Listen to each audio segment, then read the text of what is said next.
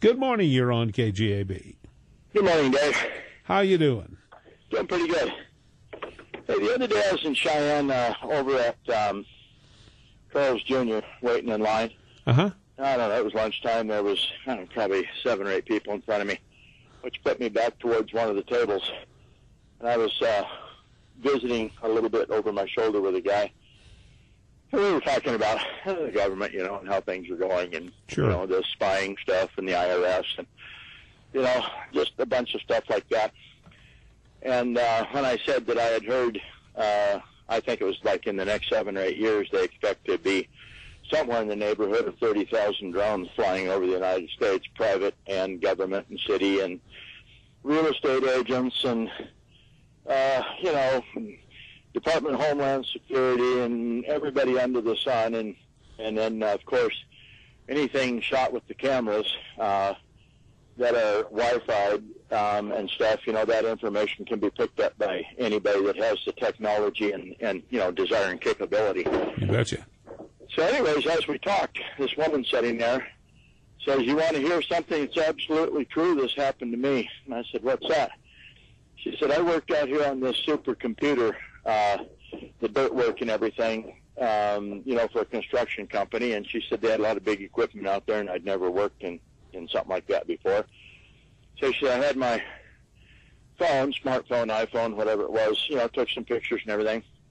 And as time went on, she said there was a helicopter that would fly over up above, and it would kind of hover, here and there." And she said, "I didn't think much about it until I realized that every time the helicopter was up there, my phone would, beep or tweet, whatever it was." She said when some sort of an electronic, either a phone call or picture or text somebody sent her, it would wake up, whatever you want to call it.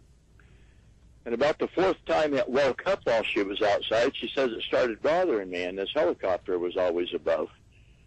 And it took her 2 weeks to figure out what they were doing, and she says every picture that was on that cell phone that I took of that property, equipment, anything that was going on was gone out of my phone. Really? And so she says, don't think that they can't just fly over whoever they are that have a desire to. Can't just fly over you.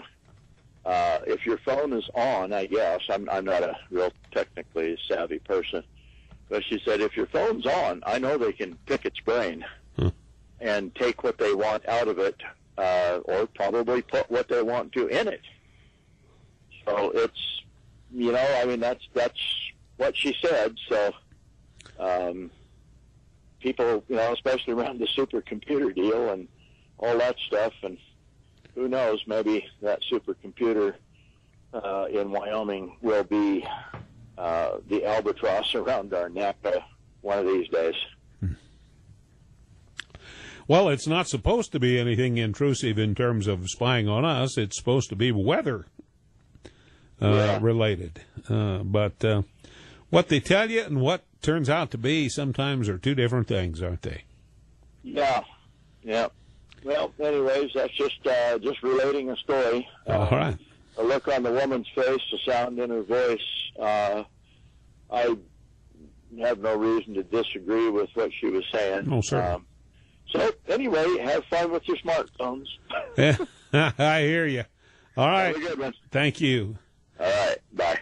1-888-503-6500, 307-632-6500, or 632-3323. Good morning. It's your turn in the Morning Zone on KGAB. Good morning, Dave. This is Ron. Hello. I'd like to put to rest your previous caller's fears.